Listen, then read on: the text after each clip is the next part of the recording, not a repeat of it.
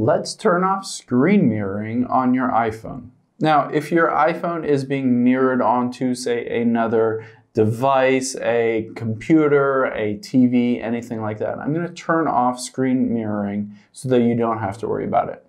So let's swipe down from the top right, and you can see those two rectangles. That is your screen mirroring. So you can tap on that, and if you're currently connected to screen mirroring, on here you can disconnect from that current device, whatever it is, from screen mirroring. But if you want to permanently turn off screen mirroring so that it never connects, let's head into our settings, and then we'll scroll down until we get to General.